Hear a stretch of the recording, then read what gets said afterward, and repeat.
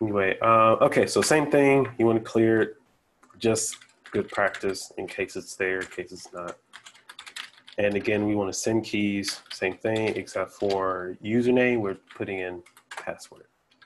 Okay, so this is the same variable here that we're going to pass in later. So it's just really rinse and repeat here. Yeah, so I like to, let's keep this separate for now. Put another one here, right in the middle. And of course, we're just going to do the same thing, send keys and hit that enter button. Or return. It's enter on mine. Yeah. Oh, no, okay, so on the Mac it's return.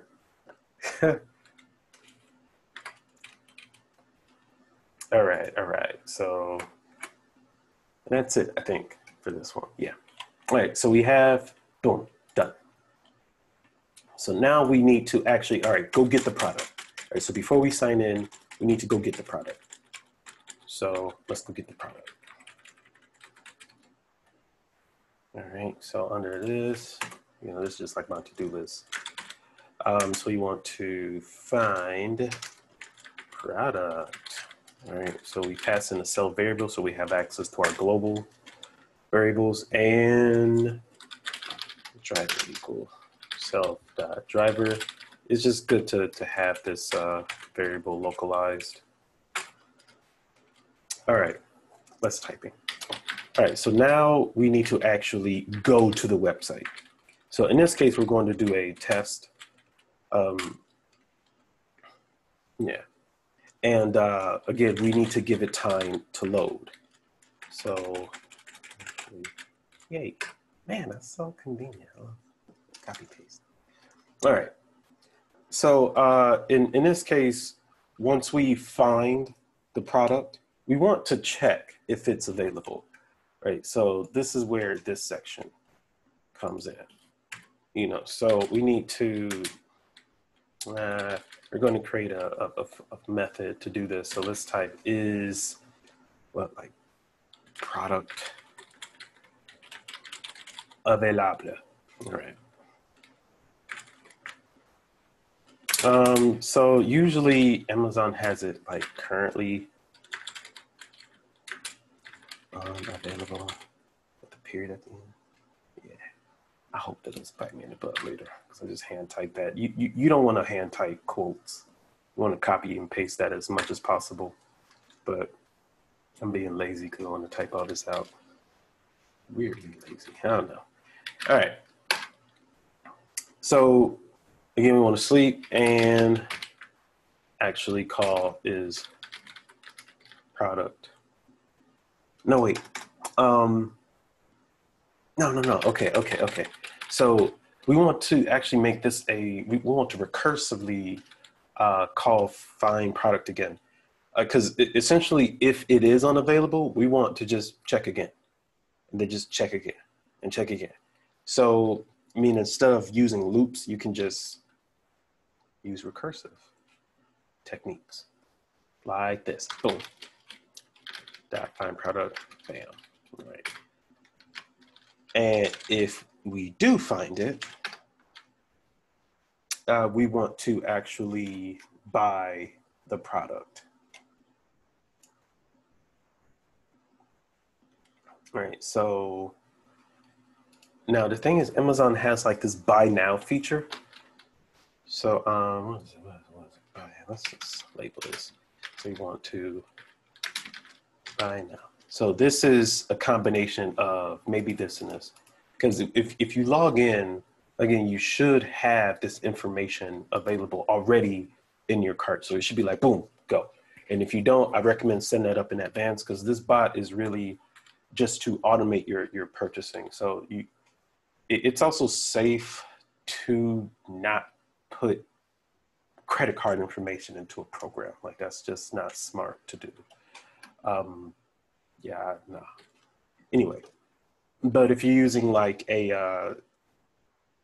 like if you want to do like Target or something like that, you may have to have, I would create an object with the data that you would need for that, like shipping data. but I mean, I'm going through Amazon, so I don't really need to do that. Maybe that'll be for another day. I don't know. Yeah. So we're gonna have buy now. All right. So we're going to again take that same driver, and we're going to find. Now this is a button. So we want to find element by name, and I think the name is what, like submit. Oh yeah, it's submit dot buy now. Yeah. All right, and then you want to actually take that variable and click. Right, so now boom, we found a button. So we found the button, and then you click the button. Found the button, click the button. And of course you want to sleep, give it time to load. Every time you do something, you want to sleep.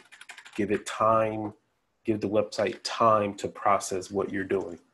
Because again, website is a lot slower than local machine. Yeah, like we got CPUs and everything. Internet don't got all that, at least not directly.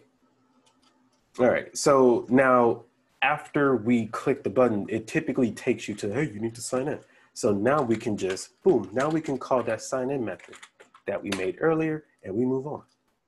We move on. So now we can actually place the order. So there's another screen that comes up where you have to, but once you verify the information, you actually place the order. So this is actually the checkout part. So when you're using buy now, yeah, you actually don't even need this anymore. Yeah, so I guess we don't need that. Yeah, so we're now just placing the order, and that should be it. So in this case, we're doing the same thing as the buy now. We're going to get the button. So find element by name. And in this case, it is place your order. Cases matter. All cases matter.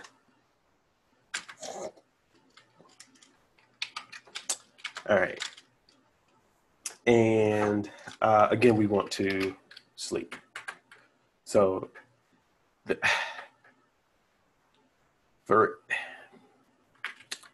actually, we don't. We probably don't need to sleep at this point. But oh yeah, okay, no. I don't actually want to buy it. So let's actually just get the text. Oh yeah, I guess I should clear this, huh?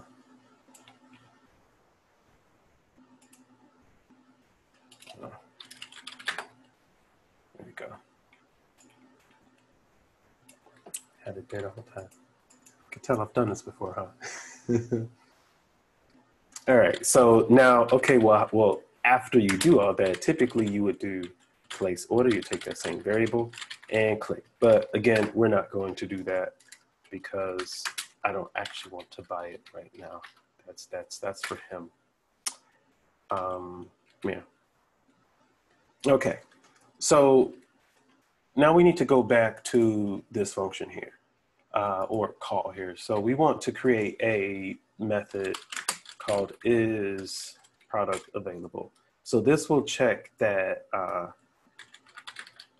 text that says if it's currently unavailable. Again, that's Amazon's way of doing that. Usually when you're doing things like this, you kind of have to do some research on the website. I recommend first going through the website step by step, like you're doing this, because it's emulating that process. So if you don't know that process, it's going to make it very difficult to emulate said process. All right, so again, we have the driver equal to that. It just keeps us where we're at, so that way we're not loading up a new browser. And we want to have a variable available, and we want to find that. Want to find element, this by class name. Mail. Oh. Yeah, so in this case, it has like some CSS text, but usually it's color price that. So this is going to get you either currently unavailable or the actual price of the product, right? So let's, dat text. So dat text gives us the actual string information. Didn't want to do all that. Yeah, so that way we can actually handle it as a text, you know, words like such, if it's currently